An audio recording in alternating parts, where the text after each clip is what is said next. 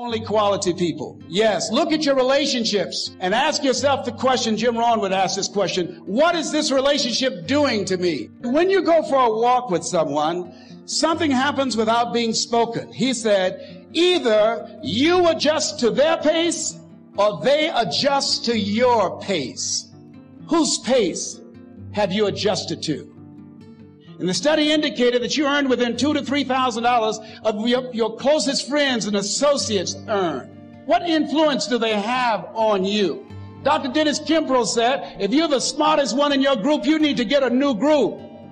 And somebody's saying, Les, can I change them? No, it's a full-time job changing yourself.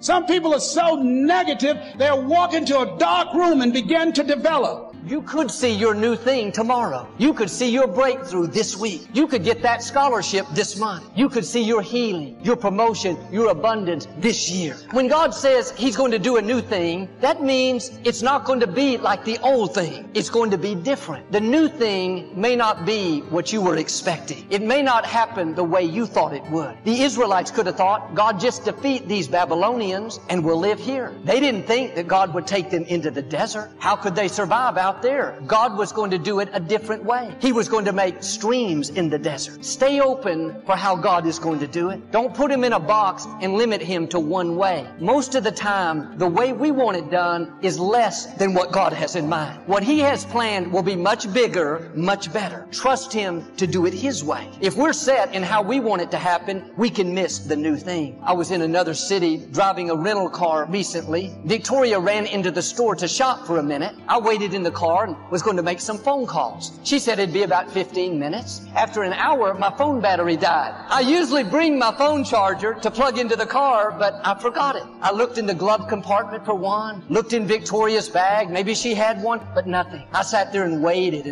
thinking about all the work I could be doing. At one point, I looked down by the gear shift and I saw this rubber pad about the size of a phone. I thought that's interesting, and I sat my phone there. I heard my phone buzz. It started charging. I had a charger the whole time, but it wasn't what I was used to. I thought there would be a cord and I would have to plug it in. Can I tell you, some of the new things God is going to do in your life is not going to be what you're expecting.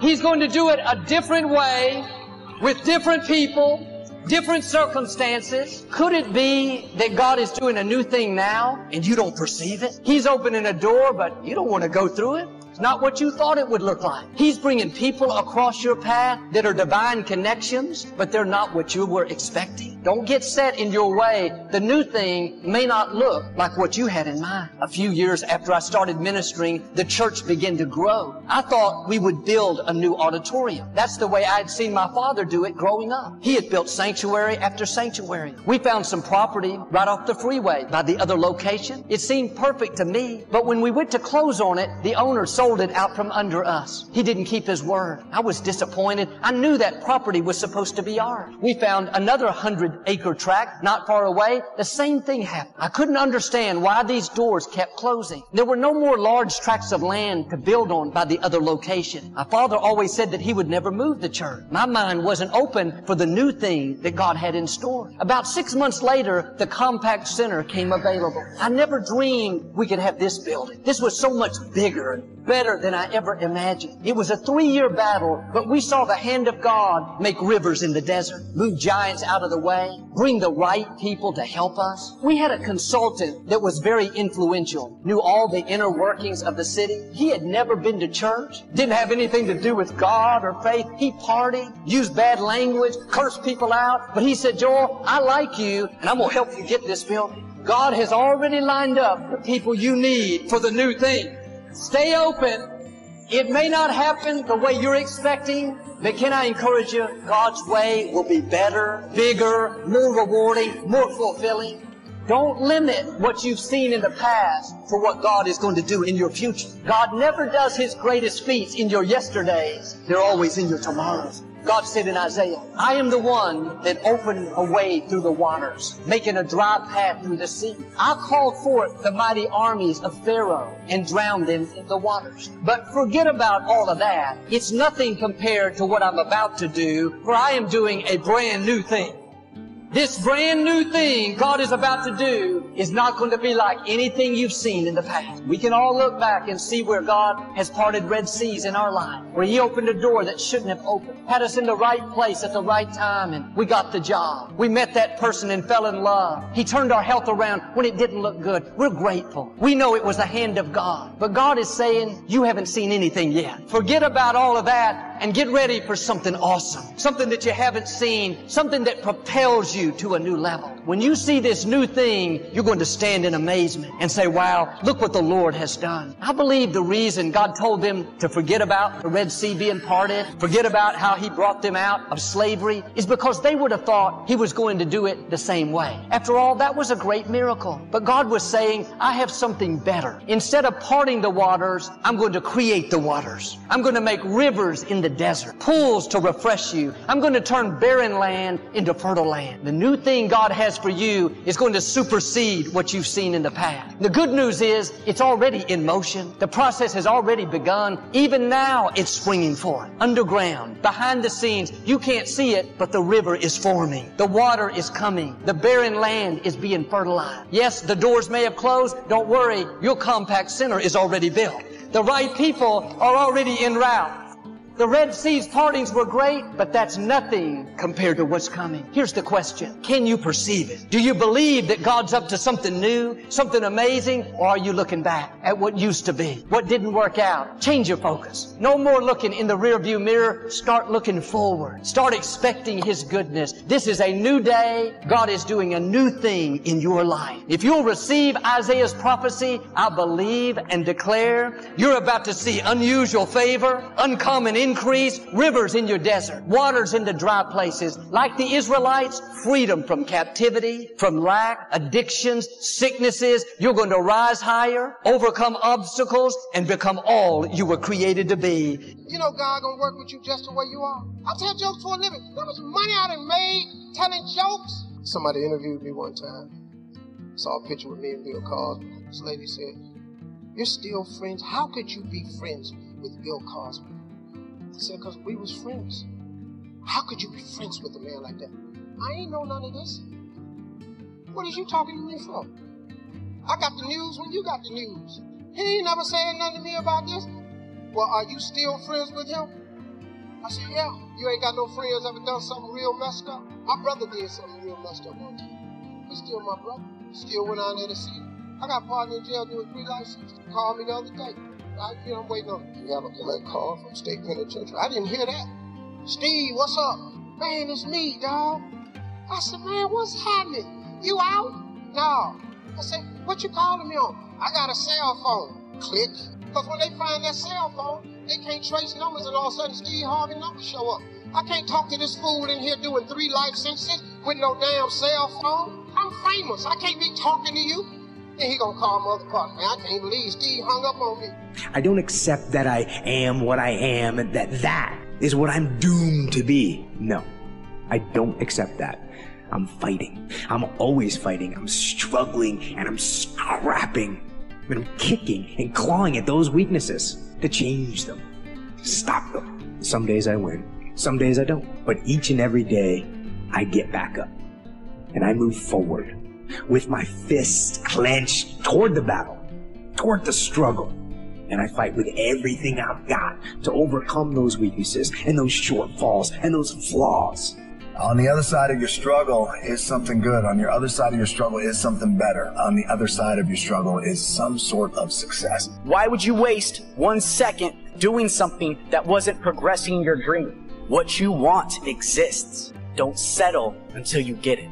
You need to use guilt as your fuel. You need to start feeling guilty when you're not achieving or striving towards your dream. You can use the people that doubted your dream as motivation. When your dreams are dying and when you don't have enough strength to go on, I need you to stop the procrastination.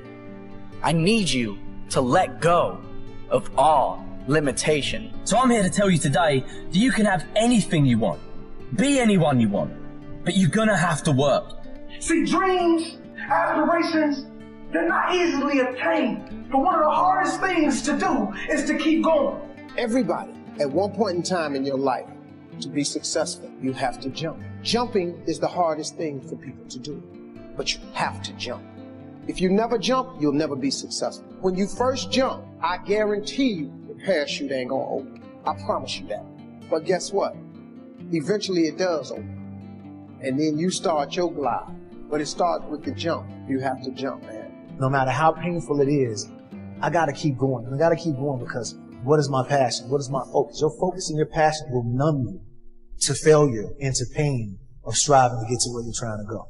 Sometimes horrible things happen to good people. Life isn't fair, and it can be heart-wrenching. And if you're having one of those dark days, it's okay.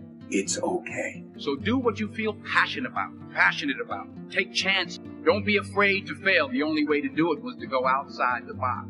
All you got to do is start changing the way you think. It's as simple as, it's not a magic trick. You can protect yourself from negativity. And that's what stops most people, negative thoughts. And I'm just talking to you, I don't even know. I could give you 50 things you ought to be grateful for right now. I don't even know. Start coating your mind with gratitude. It'll change everything for you. So whenever someone said to me, it can't be done, I heard, it can be done. When they said no, I heard yes. When they said it's impossible, I heard it is possible. Because I am a strong believer.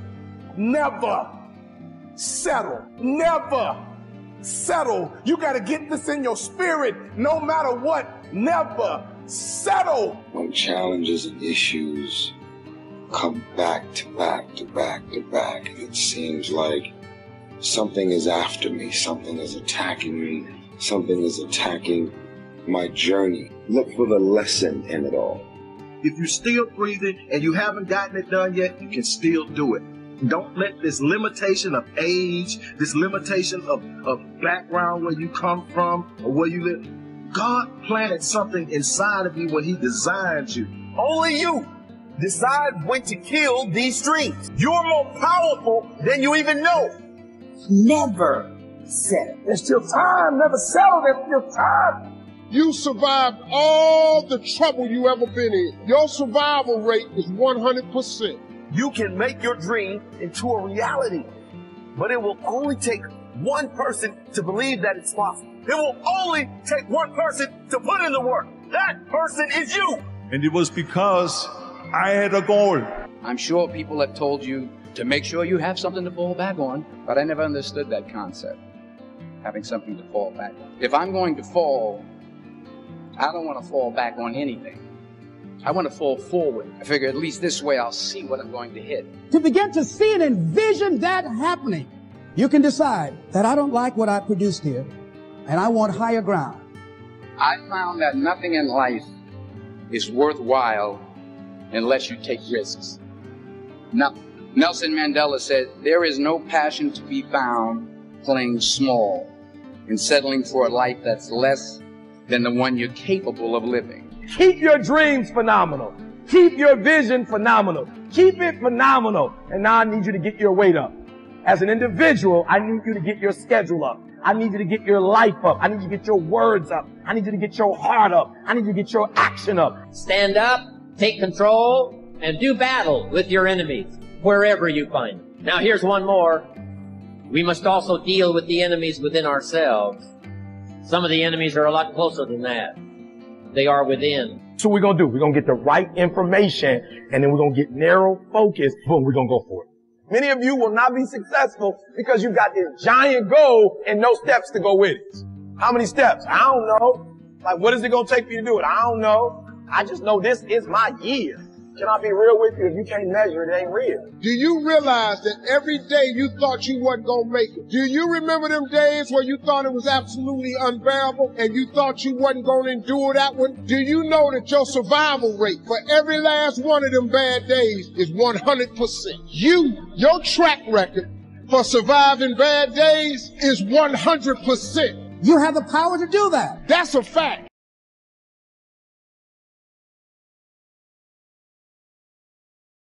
On it, the one sold it out from under us. He did not keep it. Word, I was disappointed. I know that properly was supposed to be our. We found another 100 area track not far away. The same thing happened. I could not understand why.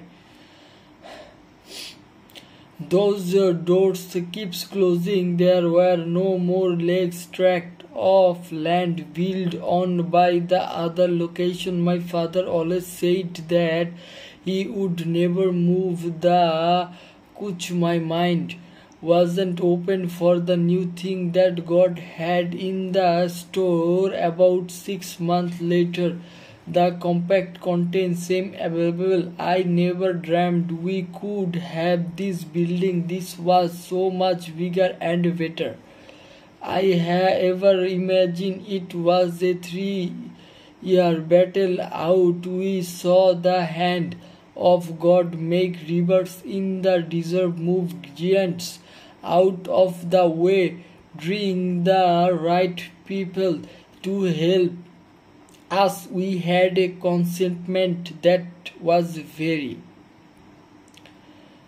influential, know all the inner working of the city. He had never been too crusted, did not have anything to do with God of fate. He pretended to use bad language, coerce people out, but he said, Joy, I like you. I'm gonna help you get this bill. God has already lined up the people you need for the new thing. Stay open. It may not happen the way you are expecting, but I can announce you God's way will better, bigger, more rewarding, more influencing. Don't limit what you have seen in the past for what God is going to do in your future. God never does his greatest fear in you yesterday. There always in you tomorrow. God said, Inshallah, I am the one that opened a way, thought that waters, making a dry path, thought there was sea. I called it, found the might animals of water and drawing in the waters, but forget about all of that. It's nothing compliment to what I am about to do, for I am doing a brand new thing. That brand new thing